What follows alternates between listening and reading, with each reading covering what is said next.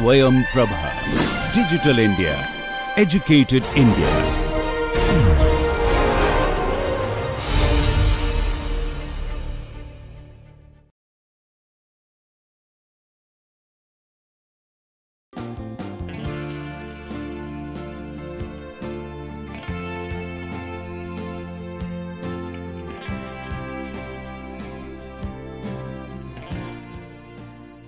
So, hello, welcome back. So, as you know, we were talking about laminar premixed flames, and in that regard we were discussing the at first about the laminar premixed flame as a wave phenomena, as a chemical wave phenomena that propagates into the unburnt fuel air mixture, and then we were considering how to connect the downstream and the upstream properties of this wave. Okay, and then we did all this Rayleigh lines, we got this Hugoniot curves, and we found that at their intersection points, which are given by basically Rankine-Hugoniot conditions as well as the Chapman-Juge conditions, what kind of properties we can expect. But then we found out that this description, except for the Chapman-Juge point, that is the tangency point, is incomplete because it does not take into account the structure of the wave. And as a result, because the wave structure is not resolved, it does not tell you about the wave speed. So, the wave structure and the wave speed, these are very fundamental parameters that we must know. As such, the wave speed is essentially the laminar flame speed, and to know that, we basically need to consider the wave structure, and as a result we need to understand the structure and the analysis of laminar premixed flames, which are also called the deflagration waves because they are propagating at subsonic speeds. All right. So, now if we go into that, we were discussing these things that in the hydrodynamic limit, that is at the Rankine-Hugoniot level, we consider a flame sheet and then uniform upstream and downstream states, and then this was separated by a flame sheet. And at the reaction sheet level, we considered that the flame had a preheat zone, that is, this is the preheat zone, which is a finite thickness where the temperature increases, but still the reaction zone is very narrow. Okay.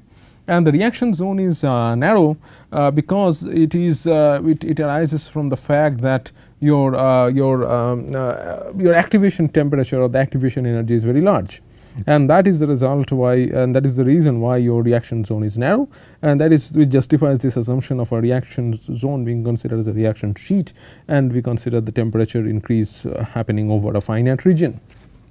Okay, and we consider that this frozen this part is the reaction zone is essentially for this part there does not have any reaction because it is basically diffusion and convection controlling.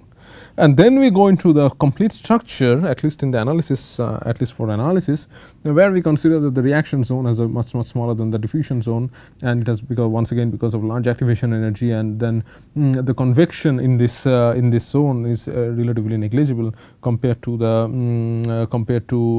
basically this process is convective diffusive, and we consider this process to be diffusive reactive. So, in this structure, that is you have a flame here, you have a flame sitting, this is your flame. So, the flame is essentially stationary with respect to the reference frame. So, that means that the fuel air mixture must be approaching the flame at a speed equal to the local flame speed, and that is a planar laminar flame speed in this case, and that therefore which gives rise to this condition, that is UU0, that is the unburnt velocity must be equal to the planar laminar flame speed. And then as it approaches, the temperature should increase because the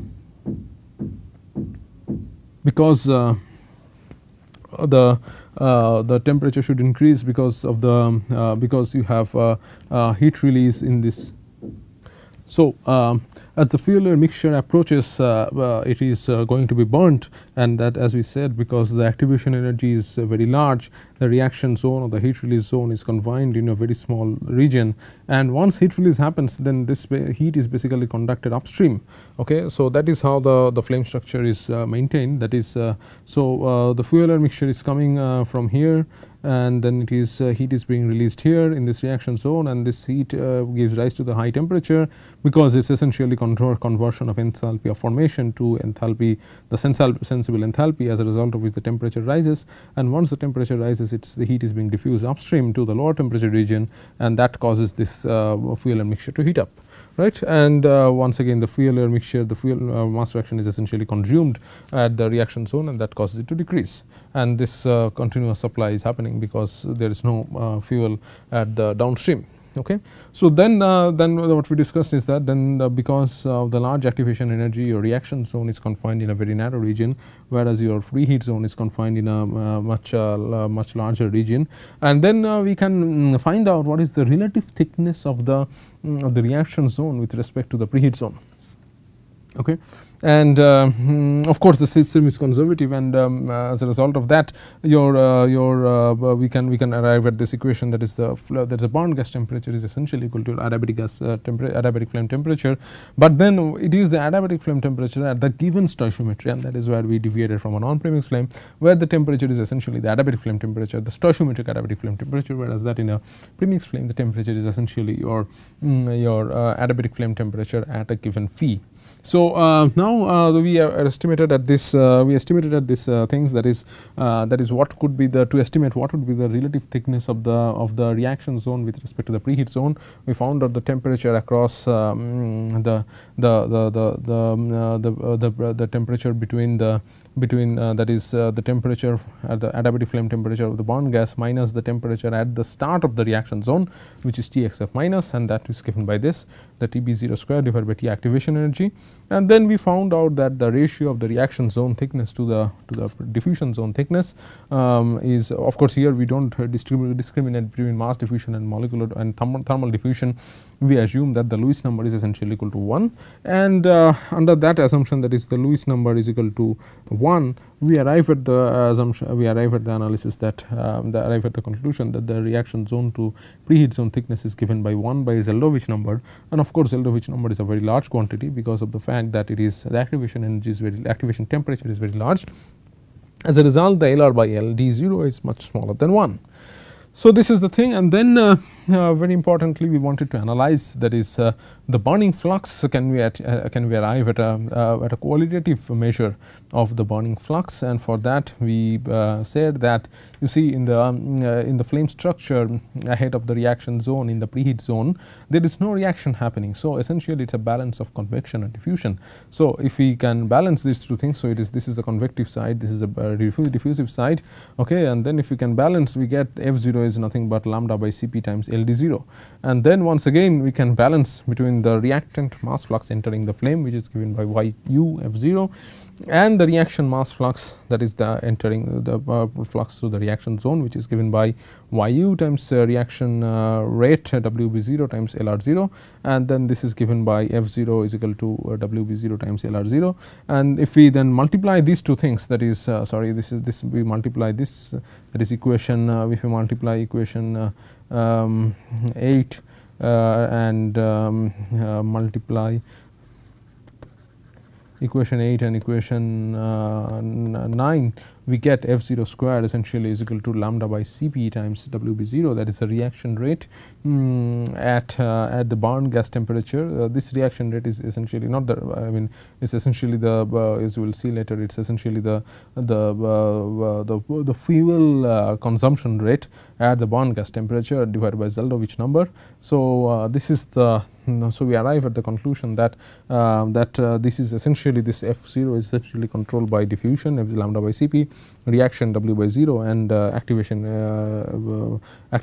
temperature or activation energy and exothermicity, which are given by Zeldovich number, which contains both activation temperature as well as exothermicity. So, then we discussed that, okay, this is qualitative, and see, this is qualitative, we just arrive at like as an order of magnitude essentially analysis by a scaling analysis. Then we have to do more detailed analysis, where we have to check that how accurate is this conclusion that F0 square is equal to lambda by Cp times WB0 divided by Zeldovich number. So, to do that basically we have to do a more detailed analysis, and that you will see later in the following. But before that, we once again contrast between non-premixed flames and premixed flames, and we found that the burning flux of the non-premixed flame is proportional to lambda by Cp, it says it is diffusion dominating, whereas for a premixed flame you see that this is F0 is equal to lambda by Cp to the power of half, and it is essentially diluted by reaction, and that is the thing that we get here. So F0 is essentially lambda by Cp to the power of half times reaction rate to the power of half, which we can say also that the bonding flux is essentially a geometric mean of your thermal diffusivity, though we the density is removed, lambda by Cp times your reaction rate, but it means that both the diffusion as well as reaction are equally important for a premixed flame, whereas for a diffusion flame or a non-premixed flame essentially it is controlled by diffusion. Okay. So this was the thing that that F0 by F0 is equal to lambda by Cp times reaction rate is the propagation rate or the bonding flux, which is a response of a flame, which is the most important property of a flame, is the geometric average of diffusion and reaction rates, and these are the driving forces in forming the flame. All right. And then these are the summary that we have obtained, that this F0 square is equal to lambda by Cp times W0 divided by Zeldovich number. Okay. And then we looked into the pressure sensitivity, and we found that the reaction rate can be said that it is proportional to pressure to the power of n. If n is the order of the reaction, then we can show that F0 is essentially pressure to the power of n by 2, and consequently we can say that because of the density dependence of SU, which that is SU0 is equal to nothing but your F0 your rho u times SU0 is essentially nothing but your F0. The 0 basically comes because it is essentially standard parameters. The flame that we are discussing is essentially a standard laminar premixed flame. It is a planar laminar premixed flames without any flow non-uniformities, and that is why this 0 comes. That is standard parameters, and also it is an adiabatic condition, right. In a doubly infinite domain you have the flame. So these are the parameters, these are the things, and these are the things that if F0 that for pressure increasing your F0 definitely increases, but SU0 might go down if n is between 0 and 2. And the dependence of LD on pressure is more fundamental, that is a reaction, that is a flame thickness decreases with pressure because of reaction, not due to diffusion. So that is the thing. Okay. So that is one very interesting thing, that reaction rate actually causes the diffusion zone thickness to decrease and not through diffusion. So that is one interesting thing that you should take a note about. Okay. So next we go on to the analysis. Okay. So once again our analysis is basically on the same thing, that is what we are considering so far, that is if this is our domain, is a one dimensional flame. So if you have a flame here, okay, and this fuel air mixture is coming and the flame is essentially stationary, this is basically the final boundary of the flame. So where you have the reaction zone like this, okay, where you have the reaction zone like this, and your diffusion temperature zone like this, your species diffusion zone like this, okay, and so then this is your essentially equal to your LD or rather LT0, because this is the thermal flame thickness, and this we can say that it's essentially the mass diffusion zone thickness, and but this is definitely the reaction zone thickness that we have, and this is TB0. So this is basically, as you see, is a doubly infinite domain. This goes up to infinity plus infinity, this goes up to essentially equal to minus infinity. So here x goes up to minus infinity, here x goes up to plus infinity in these two directions. Okay. And this is your temperature, this is your temperature, and this is your fuel mass fraction. So once again to repeat, your fuel unburnt fuel air mixture is approaching the flame from the left, and as because the flame is stationary, it is coming in this, and then here the reaction zone is happening. The reaction is consuming this fuel that is the fuel mixture that is being supplied, and it is consumed here, as a result of which it is the heat is being released, and because the heat is released, the temperature has risen, and that is the enthalpy of formation has been converted to enthalpy of so there is a sensible enthalpy, and once it becomes hot, then heat must be conducted upstream, and which preheats this premixed fuel air mixture that is coming, and that gives rise to this broader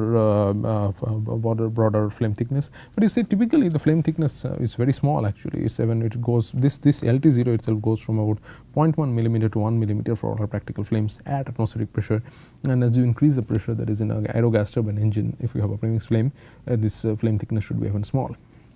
So which means that there should be your grid resolution to resolve the flame thickness should be very, very small. You should at least have 20 grid points or 15 to 20 grid points in this flame thickness to accurately do the simulation. Now, how do we model this problem? This is the one dimensional equation. So, this all the energy equation that we derived, we do not need to consider the momentum equation, because the momentum equation essentially boils down to your u du dx, rho u du dx is equal to minus dp dx, and we considered that for order 1 acceleration your pressure gradient should be order of you should be of the order of Mach number squared, and here we are considering about subsonic flames. So, your pressure gradient is really small. So, we do not need to bother about the momentum equation, and that the mass flux rho u is essentially that is constant everywhere because of the continuity equation. So, that is the momentum and the continuity equation boils down to rho u is equal to f 0 is equal to constant. So, rho u is equal to constant is equal to f 0, and that is why here essentially we had rho u, and we can consider the energy equation directly. So, you get rho u times Cp dt dx minus lambda thermal conductivity times d2 ddx square is equal to QCW. QC is the chemical heat release rate normalized, which was given by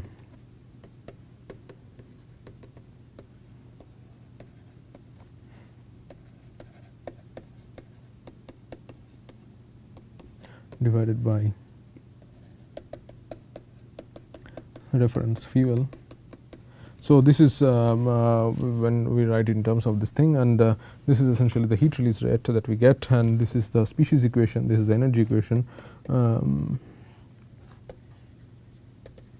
that we have, that is f 0 times dy dx minus rho d times d2 y dx square is equal to minus w, whereas this is the this is the species, say we can call this as yf essentially, or y, and this y can be written in this form, that is equal to essentially bc times y times e to the minus ta by t. Now, we can, there is a point here, you can question that you see at least for the reaction to take place you need the fuel and the oxidizer, and so there should be yf and yo. So, this y is essentially yf, that means this is also yf, but here we are considering basically, if we consider conditions which are far away from the stoichiometry, that is it is either lean fuel lean or fuel say it is a fuel lean condition, then the reaction essentially depends on the yf, and the yo can be considered to be essentially constant for this parameter, and this yo constant can be absorbed within this bc, and you see then the bc is given by this form.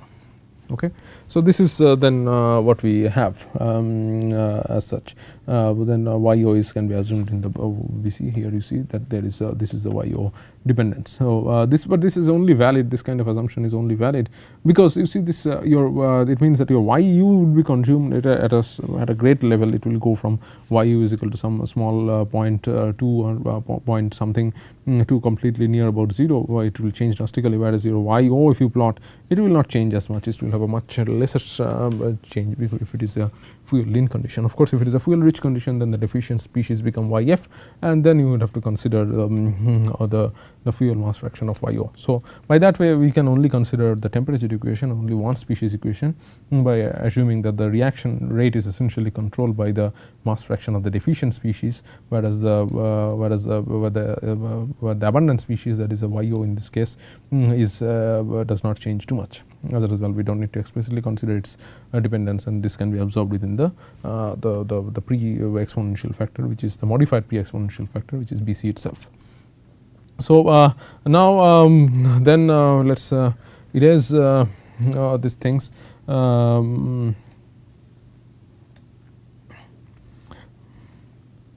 Now then we can basically normalize it, this things, and the normalization parameters, these are the normalization parameters, that is we can write y tilde is equal to y by y yu. Once again this normalization is done because this then the equations become much more simpler, it get rid of all the the different constants, and it will become much more revealing. We can look into the different processes that are being active without being distracted by the different numerous constants.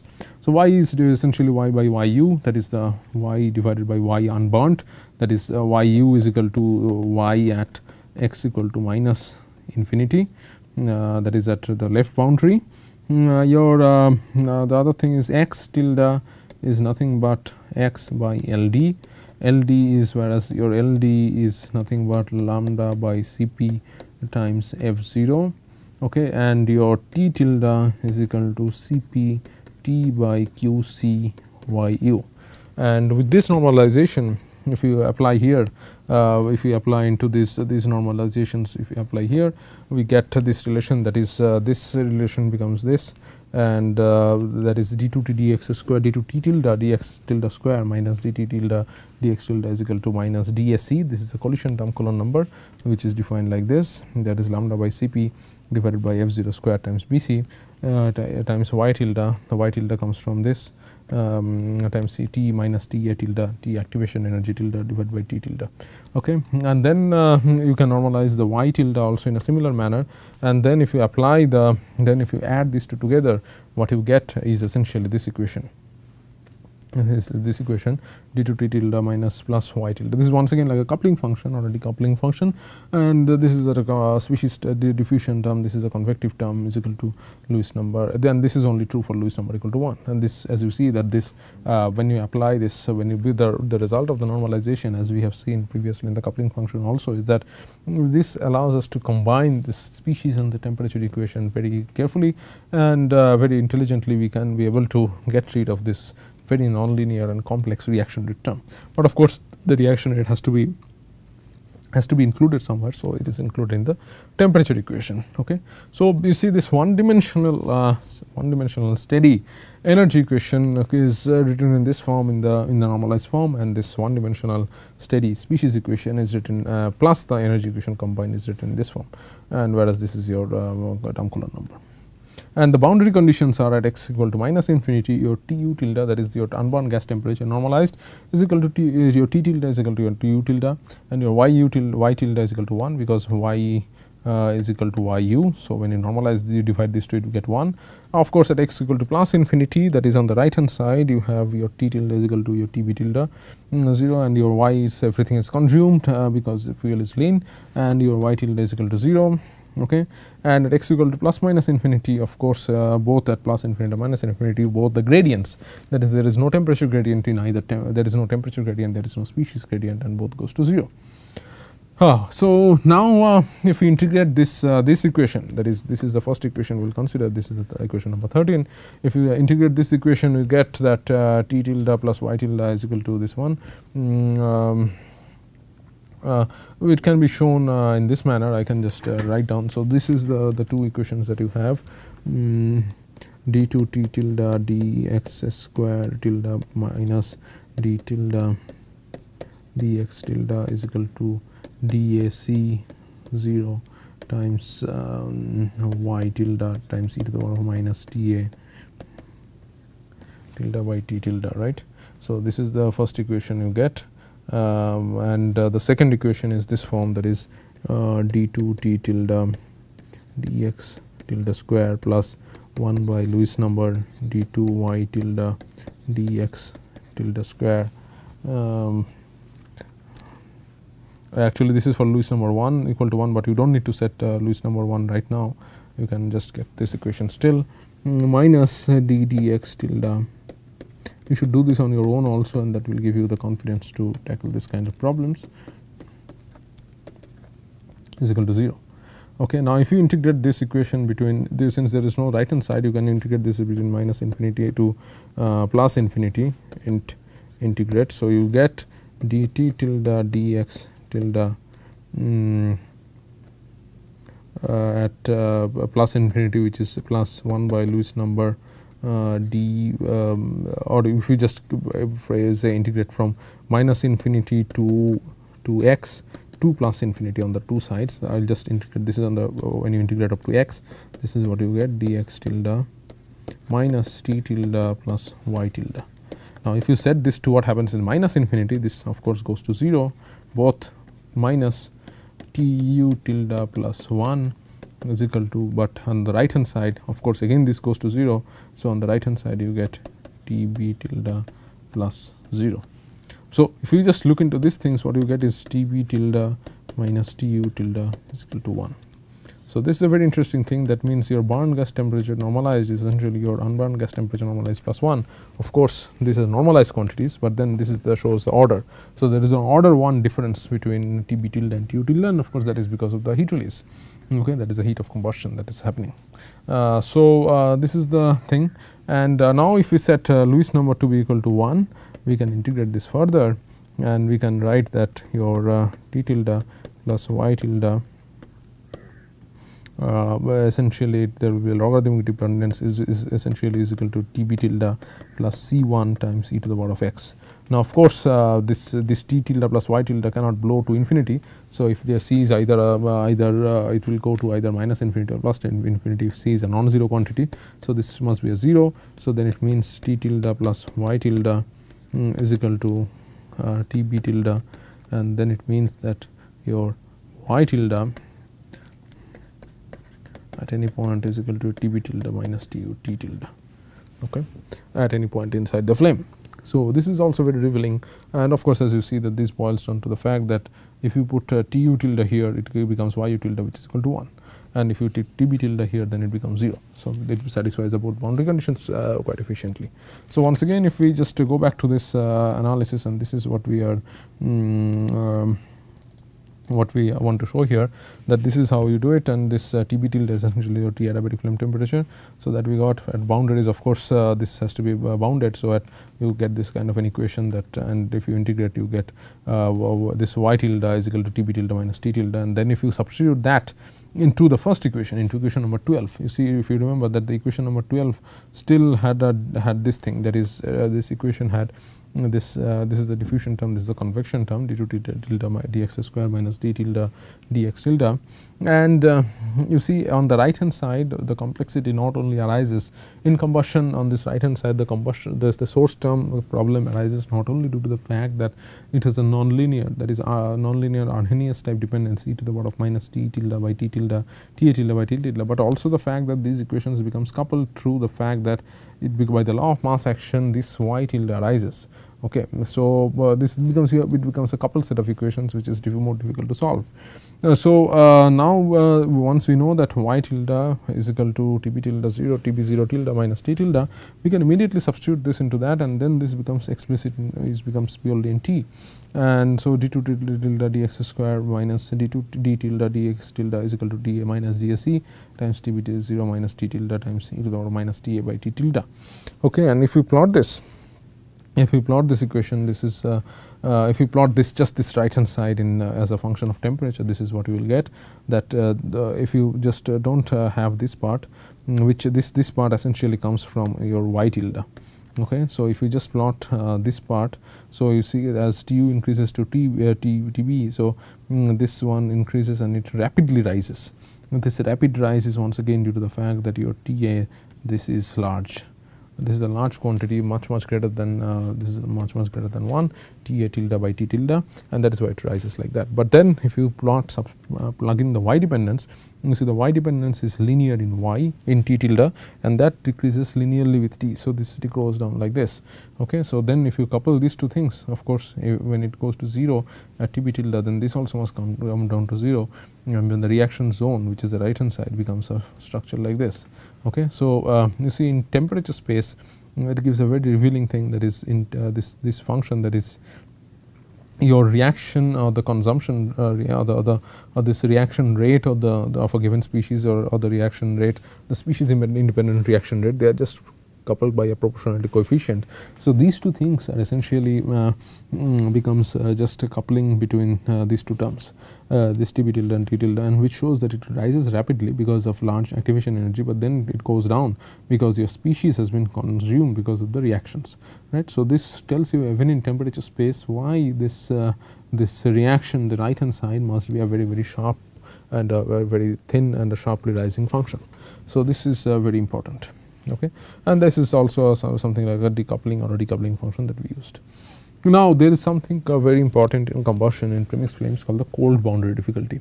Now, what is that? Now, this equation that we got here, that is basically the energy equation that we have got here, is essentially d2 T tilde dx tilde square minus d tilde dx tilde is equal to minus dSE 0 dSE reference conditions times Y tilde times e to the power of minus Ta by T.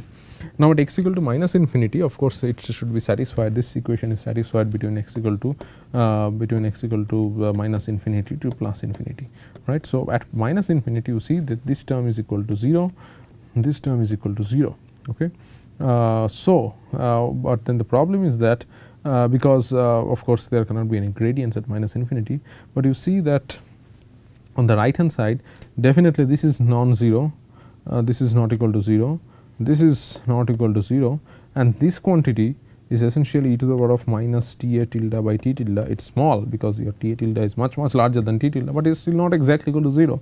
So, on the left hand side you have exactly 0 quantities, but on the right hand side you have non-zero quantities. So, essentially this is a problem that is that it is the RHS is that this even though the left hand side is equal to. So, the problem is that the left hand side of this equation at x equal to minus infinity, your LHS is equal to 0, but your RHS is not equal to 0. So, then it means that there is some problem, and the problem arises because of the fact that this this reactions, even though this temperature is small, that theoretically there even though theoretically it suggests that there has to, because of the Arrhenius dependence, there has to be some reaction going on, but which is not true.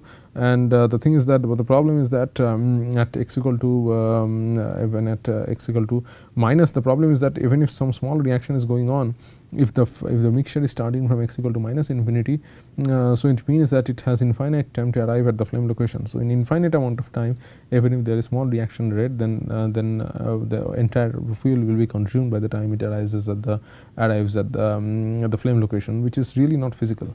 So, on the right hand side we do not have such a problem, because on the right hand side you see this problem is alleviated by the fact that it is solved by the fact that yes, this is equal to 0, this is equal to 0, but this is also equal to 0 from the, so that the hot boundary there is no such problem as such. But on the left hand side or left boundary, what people do is that they just set this reaction rate to be 0 until and unless some particular temperature or this ignition temperature is reached.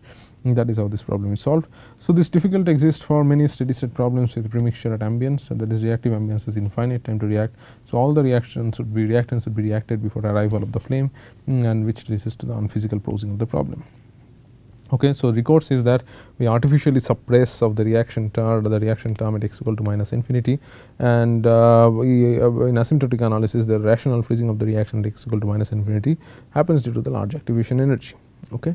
So, this is the thing, and then we will we will move on to is the fact that we said that we arrived at this thing, that is f0, by just scaling analysis. We arrive at this with this argument that f0 is equal to lambda by Cp times WB0, that is a species concentration or the reaction rate at unbound gas temperature, at bound gas temperature at a very high temperature, and then of course then we arrived at the fact that we got it this thing, that is it was divided by Zeldovich number, right. So, this was the thing that we arrived. Now, we will see that does this really is true. So, this can be analogous to the fact that when you do a boundary layer analysis and fluid mechanics, you do first a scaling analysis, but then you do a more detailed analysis to see whether that is really true or not. This say for example, you get the boundary layer thickness to be x by Reynolds number to the power of x by square root of Reynolds number, right. So, this so, you have to see that whether that is your delta flame your boundary layer thickness delta is x is equal to x by Rex, square root of Rex, right. So, eventually the delta grows as x to the power of half. So, that you can that result you can arrive from scaling analysis, but then you still do a detailed analysis to ensure to check whether that scaling analysis result that you have got is whether it is correct or not. So, similarly here we will do a more detailed analysis, which is called the Frank-Kamenetsky or Zeldovich analysis, which was done by Frank-Kamenetsky and Zeldovich to basically determine this burning flux, which I have said is the most important thing in premixed flames. Okay. So, we will next embark on this Frank-Kamenetsky Zeldovich analysis to arrive at a very rigorously we arrive at a burning flux for laminar premixed flames. So, that will be taken up in the next class. Thank you.